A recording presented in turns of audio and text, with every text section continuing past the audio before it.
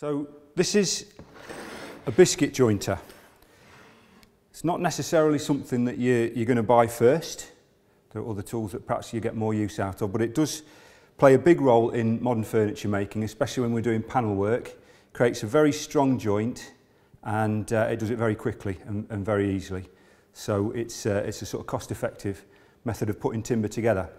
And if we look at just looking up at this board, we've got a few applications, a few places where you could use biscuit joints. Here we've got edges of boards being put together. There we've got joining a shelf into the side of a shelf, so we've got T-shaped joints. We've got basically what amounts to a mortise and tenon joint, a framing joint, fitting frames to the fronts of panelled cupboards, even mitre joints and long mitres, all done with biscuit joints. So there's lots and lots of ways to use this.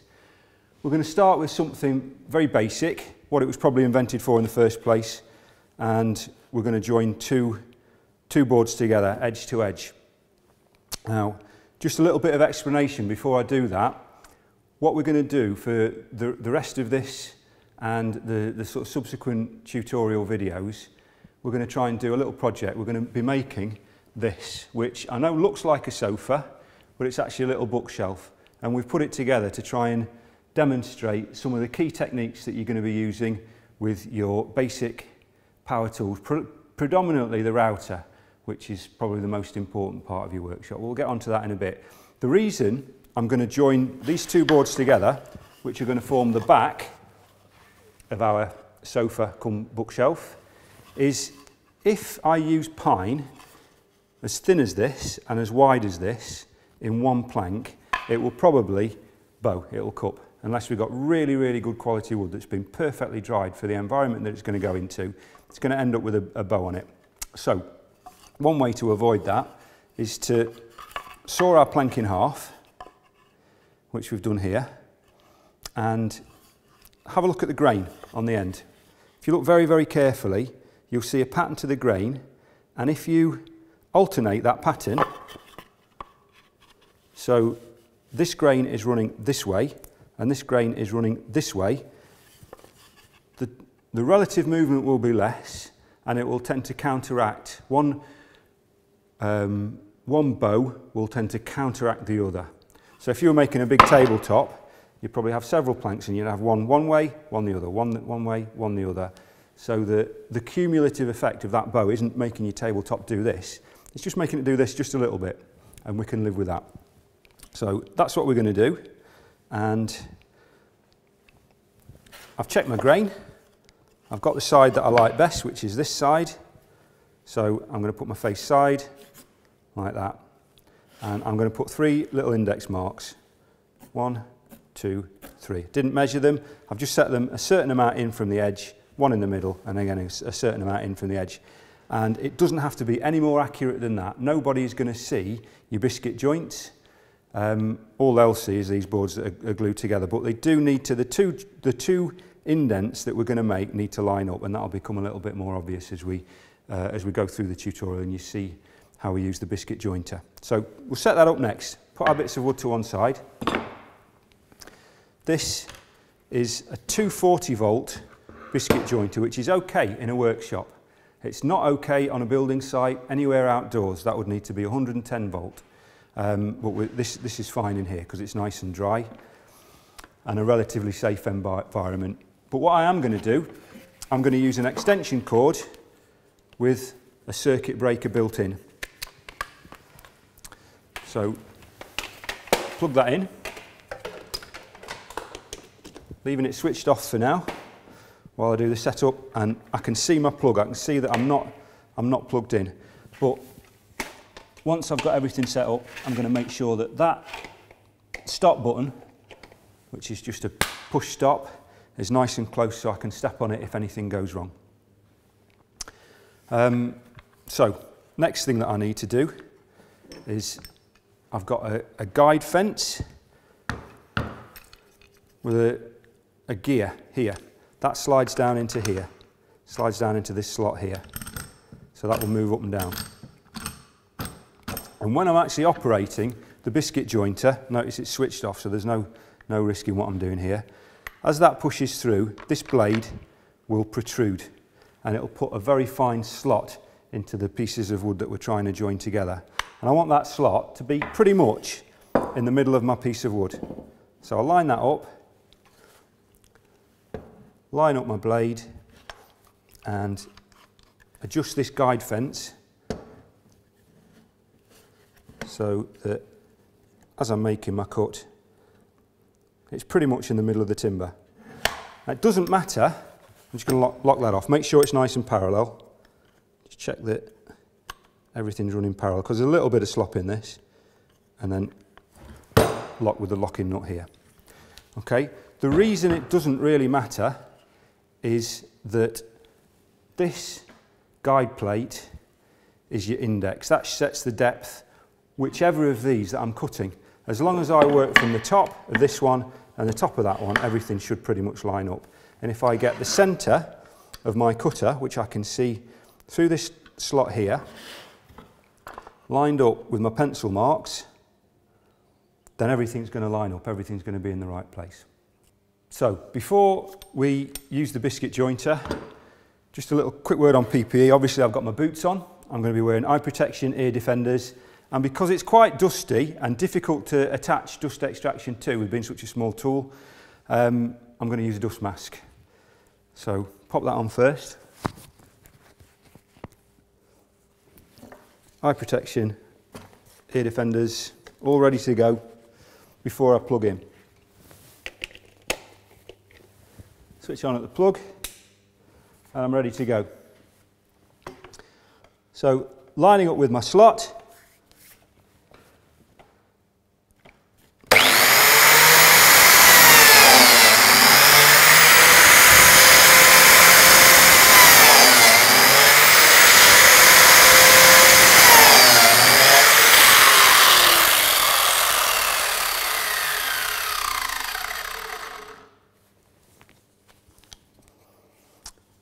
so we wait till the machine's stopped before we put it down. Switch off, plug out, and let's have a look at what we've got.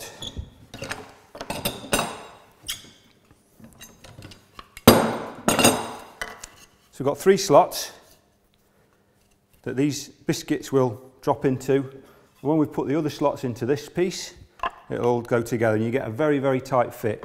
We use PVA glue, just a little bit of glue, and as these biscuits get moist, not only do you get the mechanical strength from the glue and the fact that they're dropping into this slot, they expand slightly so they really grip your piece of work together. It's very, very strong. It's a very, very strong joint in all sorts of applications. So we've got all our slots cut and we're ready to put everything together. So PVA glue,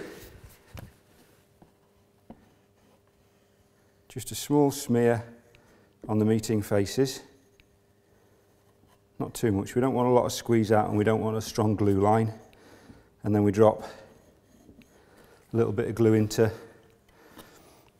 the slots. And we drop some glue in the mating piece, glue into the slots where the biscuits will go, but none on the mating faces. We don't need to overdo the glue. And then just tap these biscuits. You can see why they're called biscuits. They look almost like a biscuit that you'd have in your coffee. Just tap them into place. I'm going to put our 2 bits of wood together. Not like that. Remember, we've got our face side that we want to match, and we've got our little index points as well. So just pretty much line those up. Just get a little bit of pressure on. Make sure that's nice and even. And we're going to drop it into our clamps. A little bit of scrap wood either side to protect the timber and bring the clamps home. Pretty close to the edge of the timber, maybe just 10 or 15 millimetres in from the ends of the timber.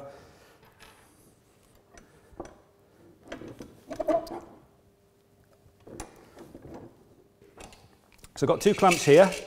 I want a balancing clamp. because they have a tendency to put a bit of a bow onto the timber that we're using. So we put another clamp pretty much dead centre, but working from the top rather than the bottom. And if we're doing something really big, you might have several clamps, and remember to alternate top, bottom, so they balance one another. So I've just nipped those up, not too tight, bit of scrap timber, make sure everything's nice and flat to the clamps. That means that everything's flat and parallel. And then just another quarter of a turn. Don't need too much, don't want to overdo it, and you don't want a lot of glue squeezing out, just enough to show you that all your meeting surfaces have got an even and thin film of glue. So that's ready to go off. This will take, it says 5 minutes, I'd leave it for half an hour.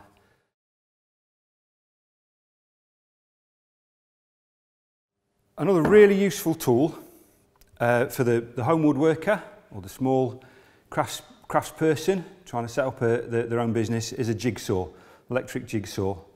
It's worth buying a good one, good quality, a well-known brand. The kind of cut that you get with the very cheap jigsaws and power tools that you can get, the sort of generic products that you can buy from a DIY outlet, tends to be quite poor, quite frustrating. There are some tools that you can get away with that with, but a jigsaw, it's worth buying the best that you can afford. So what's it for? A jigsaw cuts freehand curves, for the most part, in thin sheet material. With the right blades you can cut perspex, you can cut various man-made boards or thin timber. You need to choose the right blade for the sort of work that you want to do. You can cut metal with it, you can get a hacksaw type blade that fits in your jigsaw for cutting thin sheet aluminium or thin sheet steel. Very noisy and quite slow, but it will do it. What we've got in here is a pretty standard blade designed to fit this jigsaw. There are various types. You need to make sure that the blade you're buying is compatible with your jigsaw, so it's good to ask. And it's designed for fairly quick cutting in wood. If I needed to change this blade and put something in for finer cuts or for cutting metal or perspex, something like that, in this jigsaw we have a little grub screw. It's an Allen key. It's an Allen screw needing an Allen key. So we just undo that, take the blade out and replace it. A lot of jigsaws these days have a bayonet fitting where the blade goes in and you twist it. The instructions for fitting the blade will come with the tool as you buy it. It's always good to ask in the shop when you buy the tool as well, just to make sure that you know how to change the blade. Some can be quite confusing. This lever on the side confuses some people. What it does, it puts a sawing action forward and backwards into the cut that this blade's making. Normally it's going straight up and down. This is set on 0, so that blade will just go straight up and down. If you want to cut very, very quickly through timber, you can adjust the sawing action, the forwards and backwards action. So if I put that on number 3, that's moving quite vigorously forwards and backwards as it goes up and down. So you can imagine that's taking quite a lot of timber out of the way. However, that reduces the accuracy that you can work with. So if you're doing fine cuts, it's better to leave it on 0. To be honest, for most of the use that I get out of a jigsaw, I'll leave that on 0. So you've got speed adjustment. This one will go from 6 right down to 1. If you find that you're burning your timber, or if you're cutting plastic, you can reduce the speed. If you want to go quite quickly through your timber, you can increase the speed. And again, to be honest, for most uses, you just put it on full speed and that should work for you. But experiment, have a play around and see what works for you. So it's a very safe tool. Eye protection, does kick up quite a lot of dust. Ear defenders, because it is quite noisy. And if you're cutting MDF or hardwoods for definite, you'd want to wear a dust mask or organise some local exhaust ventilation, i.e. you plug it into your hoover. For the little shortcut that we're doing in softwood, we're okay with our ear defenders and eye protection. So I've marked up a curve, which is going to be this, on the back of our bookcase, and it's all ready to go. What you'll notice is that I'm cutting quite a little bit away from the line. When we're cutting in the workshops and we're doing mortise and tenon joints and dovetail joints, you've been trying to cut right through the line, bisecting that line, leaving a little bit on the wood that you're keeping and taking the rest of the waste wood away. When we're cutting with a jigsaw, we can't cut to that sort of accuracy. It's not designed that way. So we cut maybe a couple of millimetres away from the line, and then we need to finish that curve with something else, and I'll show you how to do that in a minute.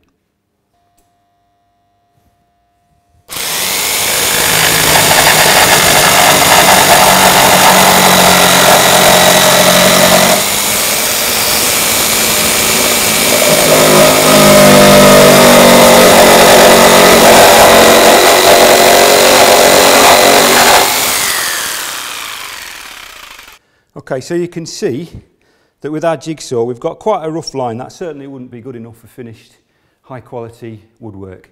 So we have to take our workpiece down to that line, and we're going to do it with a spoke shave. There's a number of ways that we could do it, but a really good hand tool for finishing off any sort of curved work is a spoke shave. It looks like this. We're going to look at how to sharpen them, and I'll show you how to set them. But for the purposes of this, we're going to imagine that you've got it set for a very fine cut, and there are different sorts of spoke shaves. This one has a flat bed. We have ones with very curved beds, plates that cut very tight inside curves, concave curves. This has got a flat bed for convex curves. We use it like this. Your fingers nestle nicely into the handles, your thumbs go on these little indents here. Your forefingers are controlling the cut, pushing down or letting the pressure off a little bit on the front of the casting here. Okay, so I usually work at a slight angle this way, not straight on. It does a slicing cut, makes the cut a little bit sweeter, and you feel where you're going. I'm leaning my head over a little bit so I can see as I work down to the line. I can see there's quite a lot of work to do on that corner there, so I'm just going to try and get that down to the line pretty much, and by doing that slight angle I'm stopping that tearing right on the edge there, and it gives a little bit of support as well, so as that cut goes off it doesn't just drop off the edge. So that's pretty much down to the line. Now I'll start to take my cut back. I've got a nice sweet rolling motion as I take that down to the pencil line.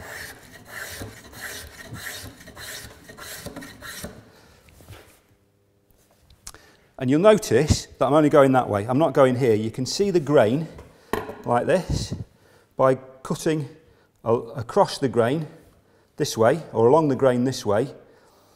I'm not raising the ends of the grain. If I was cutting this way, imagine my fingers is the grain.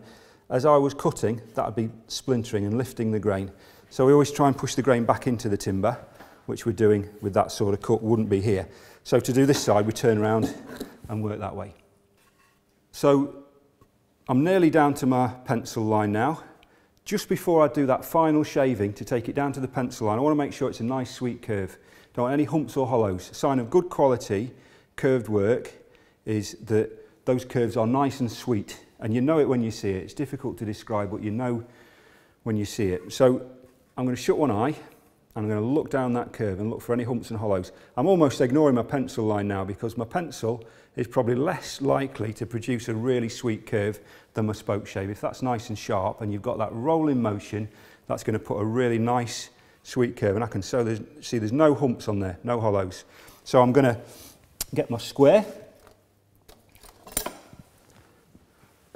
check that it's square all the way along. A little bit more to come off this front edge. Take that down to the pencil line with a really fine cut.